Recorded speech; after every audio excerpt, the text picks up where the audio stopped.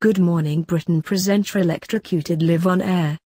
Richard Madeley delivered an electric shock to his Good Morning Britain co-star Ranvir Singh today as they debated whether or not electric dog collars should be banned in England. The presenter, who is stepping in for Piers Morgan on Good Morning Britain, left his co-host momentarily stunned as they tested out the device.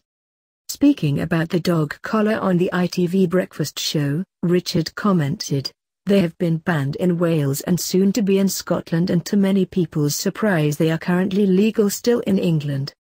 I had actually never heard of one until we were going these story," Ranvir confessed. "So I have volunteered to test how this feels. Now, I've just got to make it clear obviously that you must never try this at home. Also, I'm a human being and I know it's surprising, not as hairy as a dog, so I won't really know how a dog might feel, but we're going to give it a try. Have you got it on the low setting?" Richard, 61, assured her, "I've got it on the lowest setting.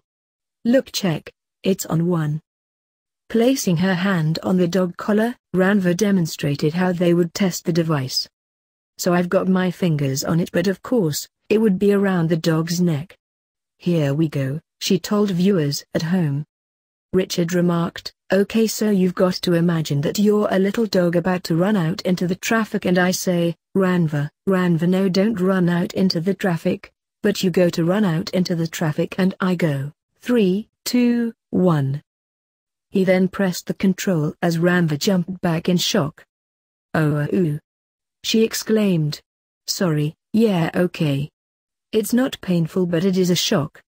Richard asked, "Does it push you away? Does it push your hand away?" "It makes you stop and you can't think of anything else for a couple of seconds," Ranvir confessed. The presenter later revealed that her hand was still tingling from the shock.